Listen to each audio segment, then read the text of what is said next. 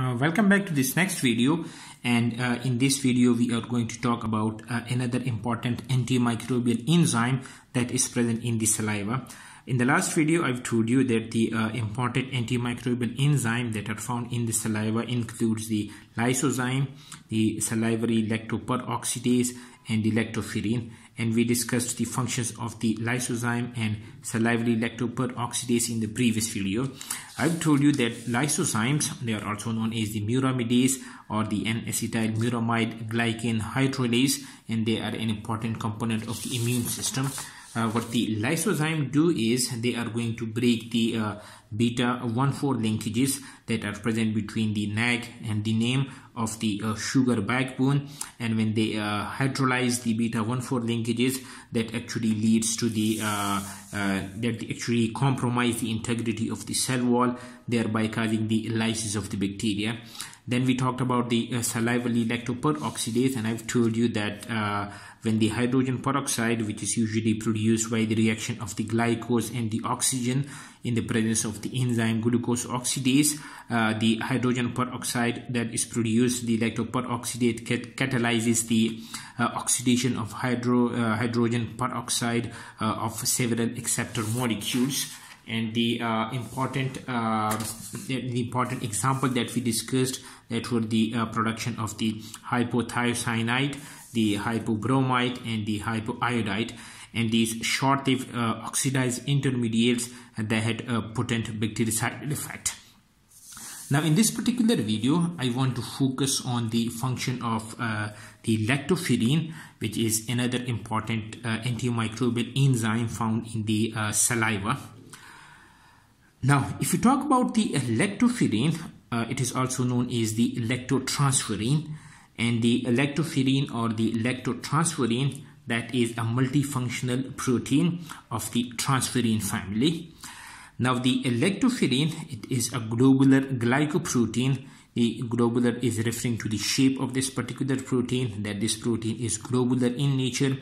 The glycoprotein means that when this protein it is synthesized, it goes through the post-translational modification and carbohydrate moieties that are added to this particular protein. Therefore, that is known as glycoprotein. So lactoferrin is a globular glycoprotein with a molecular mass of 80 kilodaltons.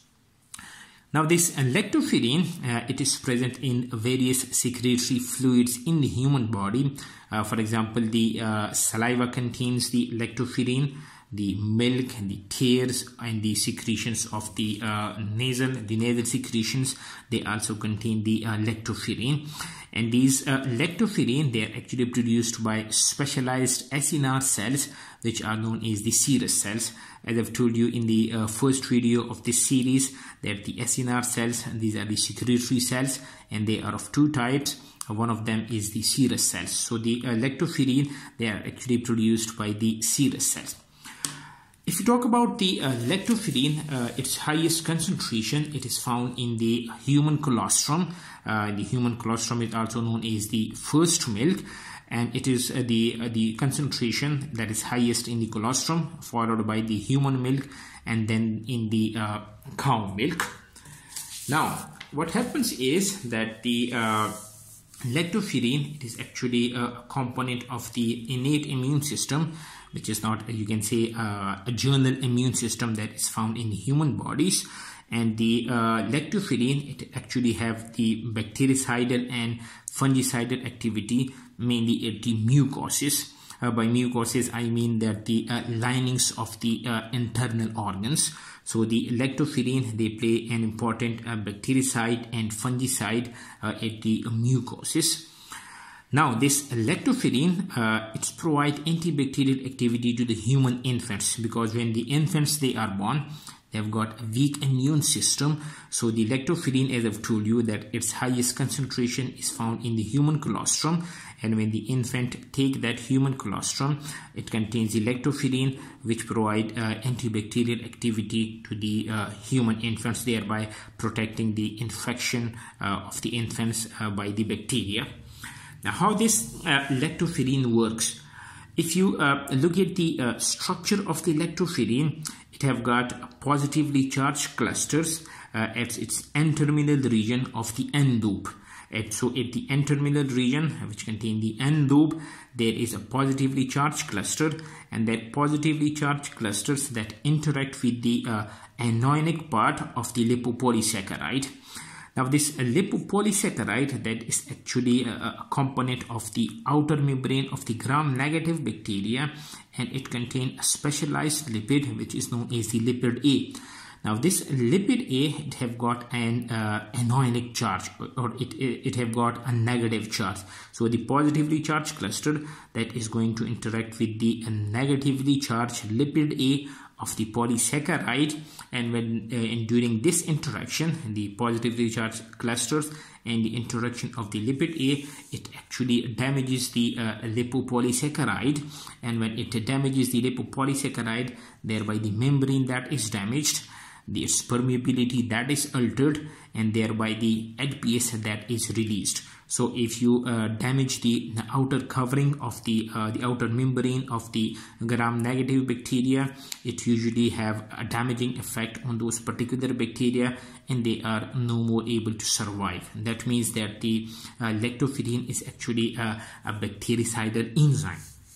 Now, this is one mechanism, but it has been suggested that the lactoferrin, it binds the calcium, one of the important component of the lipopolysaccharide, and when the LF or the lactoferrin, it binds the calcium, it either displace or chelate this divalent cations from the LPS, and when this divalent cation is displaced or it is chelated by the lactoferrin, it causes the release of the LPS, thereby having a bactericidal activity.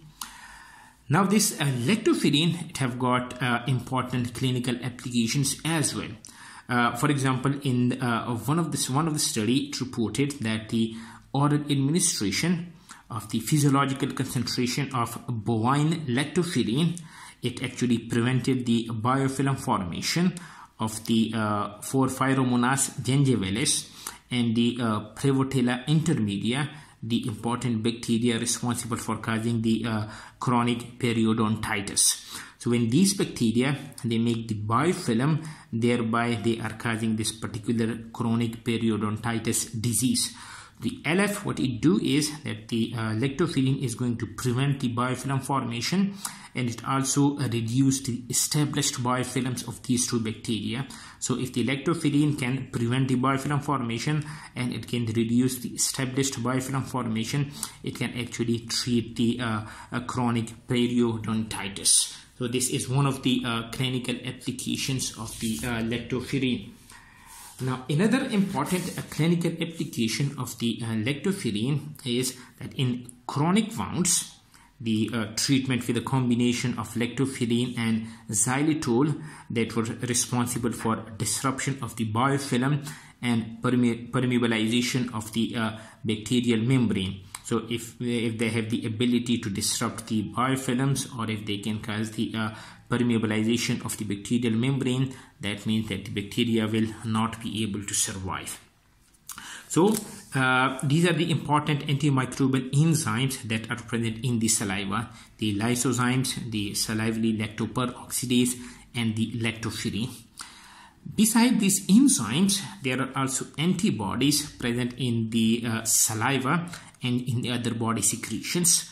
So if you talk about the important antibody that is present in the saliva, that is the immunoglobulin A. Now this immunoglobulin A, it is an antibody, and it plays a crucial role in the immune functions at the mucous membranes or at the mucosas. So the immunoglobulin, again, they are playing a very important immune system function at the mucous membranes. Now, if you talk about the concentration of the immunoglobulin, it is the highly produced antibody with respect to the mucosal membrane than all other types of the antibody combined. So this is the highly produced immunoglobulin at the mucosal membranes. And when you talk about the body secretions, the immunoglobulin usually exists in two forms. One is the non-secretory and the other one is the secretory immunoglobulin A. So the secretory immunoglobulin A, for short, that is known as S-immunoglobulin A. This is one of the main immunoglobulin that is found in many secretions, including the saliva, tears, the sweat, and the human colostrum, the first milk. Now, what these secretory antibodies, the secretory antibody A, do is it is going to damage, or it is going to act as antibacterial or antimicrobial functions at the in the oral cavity, or in the you can say mucous membranes, mucosal membranes. Now, the secretory IgA, it have the ability to survive the harsh gastrointestinal tract environment, and if it can survive the harsh gastrointestinal environment, it means that it provides protection against microbes that multiply in body secretions. So the immunoglobulin A, they are actually providing immune functions at the mucous membranes, the mucosal membranes, and it provides protection against the microbes that multiply in body secretions. So if you like the video, please subscribe to my channel, like the video, and share it with your friends.